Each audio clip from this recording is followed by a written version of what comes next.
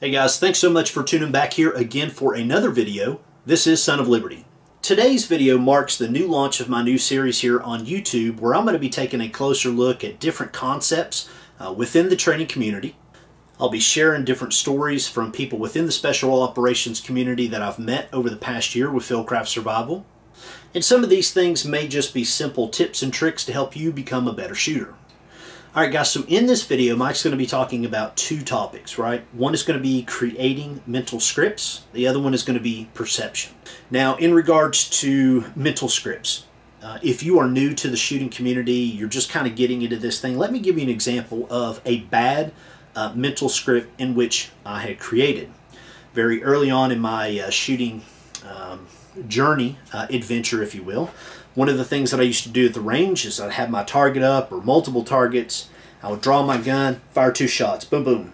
Maybe I would engage 2 or 3 targets, 2 shots, 2 shots, 2 shots, disengage. Same thing, repeat, repeat. Go home, come back to the range, repeat. That is a negative mental script which I had created and implemented it into my training regimen. The problem with that is obviously for a multitude of reasons. My mind was stuck in 2 shots, stop, 2 shots, stop. One of the things that you're going to see in the upcoming video is me actually creating a bad mental script on camera. Mike catches it, brings it to my attention, okay? These are things that I want to share with you guys because they are opportunities for us to learn together, and that's what this channel is about. The second one is going to be perception. He's going to be talking about that in the video, but we have to keep in mind, I believe that this is probably one of the most crucial because we are talking about the modern society of cameras. Cameras are everywhere, all over the world. The thing about cameras is when people are watching them, they end up creating a perception of what they think they saw on camera. So anyway, guys, that's enough talking.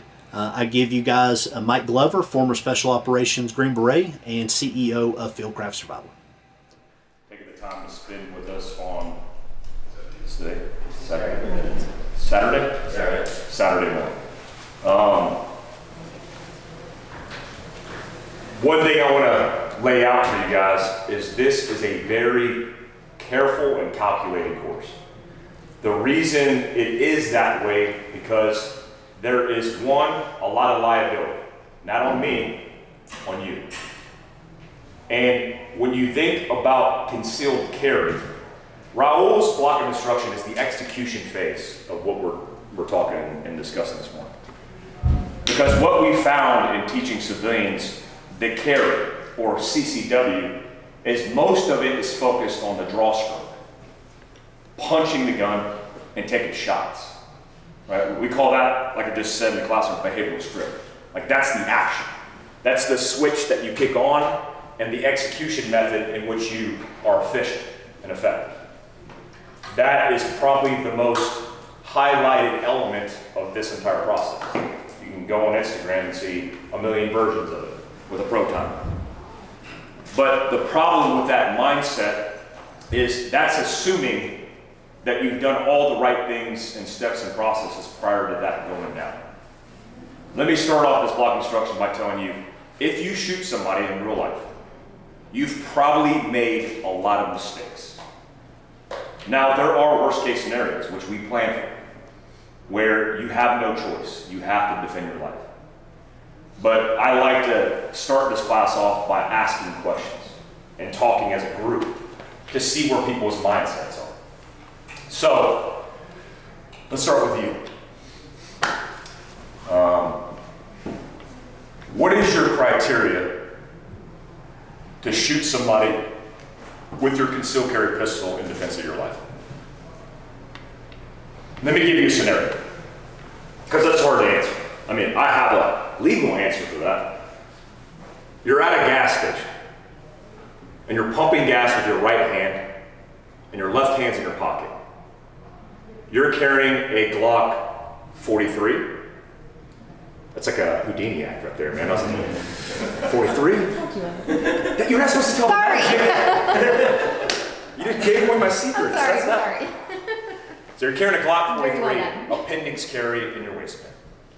You're pumping gas with your right hand, your left hand's in your left pocket, and a man who is the only man in the area, there's nobody else around, walks up to you between your car and the gas pump, and he stands 5 feet in front of you and he says, "You have any money?" What's your response? No. No. Then he says, "I know you have money because you have a nice car. Do you have any money?" No. No. Then he says, "Hey, listen, I'm going to take your money and you're going to give me your money. Give me your money." What do you do? Say no. Then he lifts his shirt and shows you the back strap of a Glock 19. So do you want me to give you the answer I gave you 2 days ago, or the one that I feel like I need to give you? Yeah, what do you do? I would have to draw my pistol and shoot him. Okay. Yeah, we talked about this before. Sorry.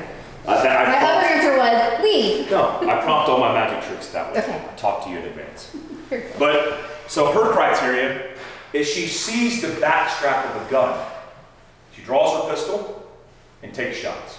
One, instinctively, maybe. What's the inherent problem, Dan, with somebody presenting a gun, using the back of their strap to show them as a potential threat, where they're telegraphing threats, and then you shooting them? Well, it's a potential threat. It's not an actual threat. So on video, it would just look like you drew and you. That's the key. The key is what he just said about the video. There is imminence of threat, but is it an immediate threat? But on the video, how does it look? Okay. So the guy walks up to you, and this is perception, right? But perception is what puts you in prison for the rest of your life. You walk up to the guy walks up to you, and he says, "I just asked her for directions, and she told me to go f myself." And then I said, "Hey, you don't have to get rude," and she said, "Go f yourself again." And then I felt in fear of my life, and I pulled my shirt back a little bit, and I don't know what happened, but she went to draw her pistol. And in defense of my life, I drew my pistol and I shot her. She's in the hospital, and she's going to survive. And you're charged with manslaughter, if not attempted murder. Because the perception on how we perceive the world around us is important, but the perception of, let's call it the system above us, is just as important. One problem that we have is, one, we've never mental modeled what our actions are going to be and what our criteria is going to be to draw my pistol and kill somebody. All right, guys. So anyway, what is your guys' thoughts? I'd love to hear you guys sound off down below. In regards to mental scripts, have you seen anybody create negative ones before? Have you guys also done any, if you're willing to divulge that information, what kind of negative scripts have you guys developed on your own in your own personal training? Has this video brought any information to light that you hadn't thought about before? And what do you guys think about the perception of people's, their viewpoint or perception of a self-defense or lethal encounter on CCTV? I'd love to hear you guys' thoughts down below. If you're new here, more videos like this are going to be coming up here this year. I'd love to have you on board as a subscriber, getting very close to 15,000 subscribers. I'd love for you guys to stick around for this journey. So as always, guys, thank you so much for your continued support here on the channel. Till that next video, guys, take care. Be safe.